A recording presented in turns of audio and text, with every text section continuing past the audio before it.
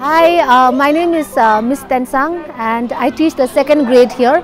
So we started this grassroots level football I think 3 months back, and I think it's really helping the kids. They are learning how to work together in a group, and after lunch especially they really look forward to these classes.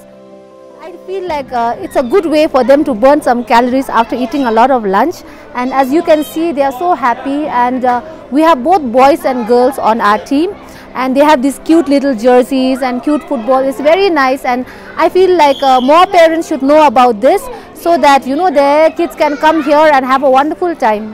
This is something they look forward to aside from studying. So yes, good job with the grassroots level teachers. Thank you.